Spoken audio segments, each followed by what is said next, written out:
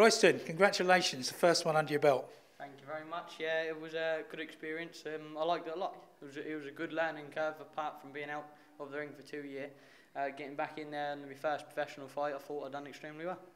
Yeah, it's the first time I've seen you in the flesh, and I've got to say, I was very impressed. You had a good command of the centre of that ring. Yeah, that's what we've been working on in the gym, working on cutting the ring off.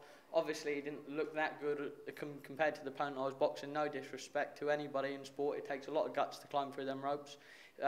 He wasn't there to stand and fight. He ran away a little bit, but I thought we'd done a good job on him.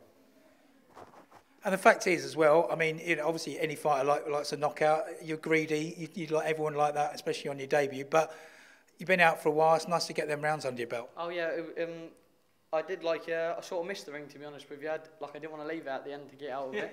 But what can you do about it? And I just can't wait to get in for the next one and keep the ball move on the roll now.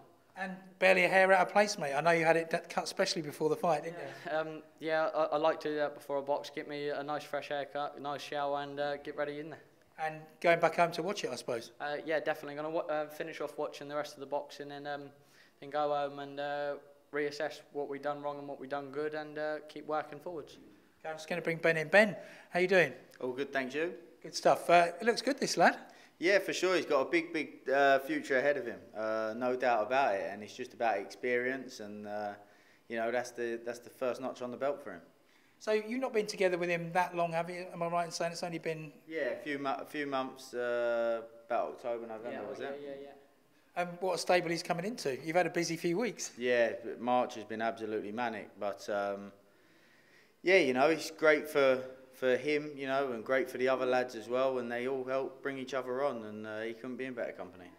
Yeah, you were saying, weren't you, done a bit of sparring with Josh? Yeah. How did that go? Very good, you know. We knew that Jack was going to be trying to look to bring Josh into the left hand, and we specifically put Royston in there to be working on that, and he was a massive help in preparation for that.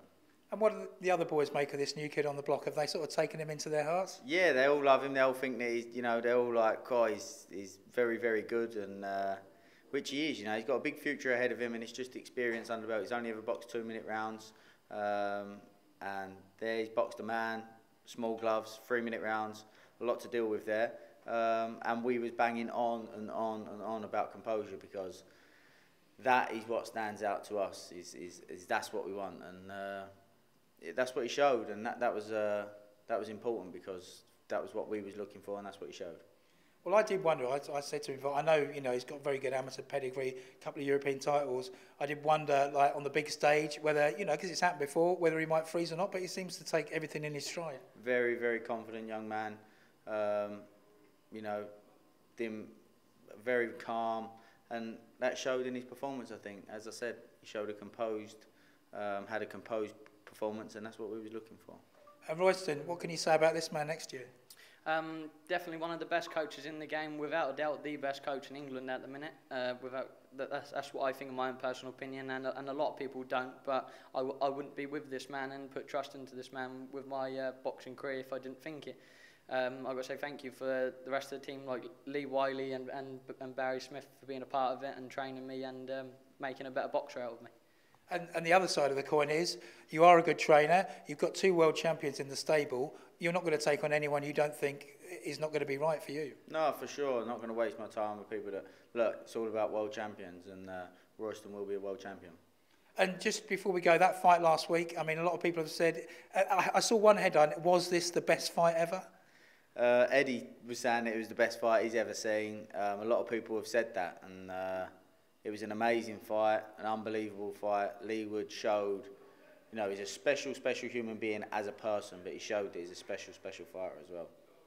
Yeah, and I mean, yeah, you just transfixed watching it. I mean, obviously I wasn't there, but just watching it at home was just incredible. Oh, it was unbelievable. I've been in some dramatic situations with a Tyson Fury 12th round Deontay Wilder, and then that fight there reminded me of it when Lee Wood went down in the first, you know.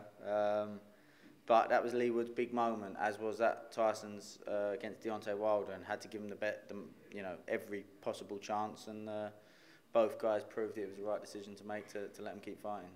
Well, okay, now you've mentioned the big man's name. He's got a fight coming up against Dillian Whyte. How do you see that going?